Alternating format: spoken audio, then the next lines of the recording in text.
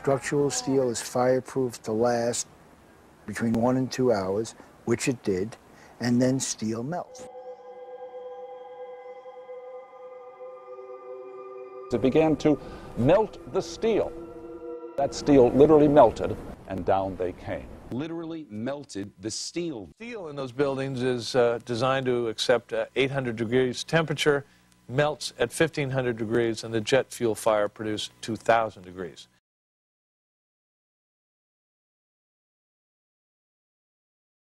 As the steel began to soften and melt, the interior core columns began to give.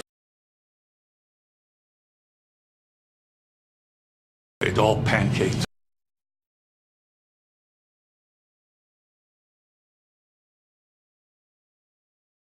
Melted beams where it was molten steel. Bright reddish orange color. Red hot. Like the fires of hell. Heat literally melted them together. Molten steel running down the channel rails. Like you're in a foundry.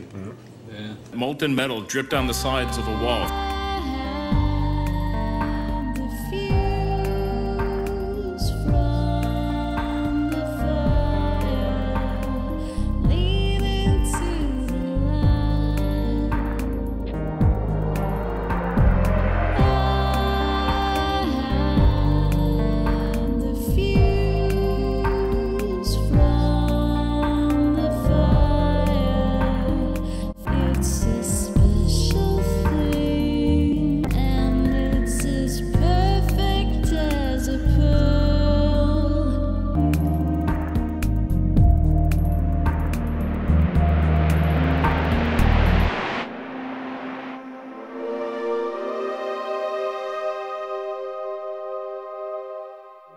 Just a cotton-picking minute.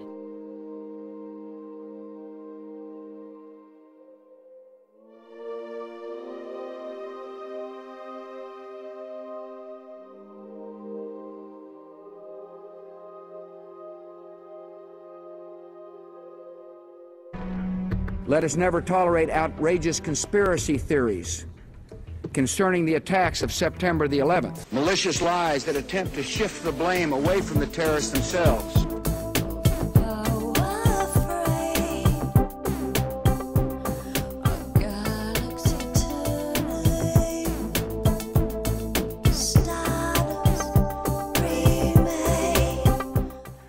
Molten means flowing. I never run across anyone who said that they had in fact seen molten metal, or by the way, if they had seen it, that they had performed some sort of analysis to determine what that metal was.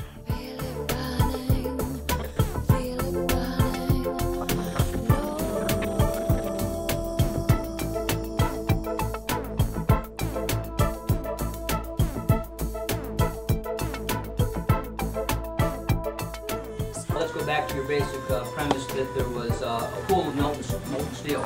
I know of absolutely nobody, and there's no eyewitness who has said so, nobody who's produced it. I was on the site, I was on the steel yards, so I don't know that that's so.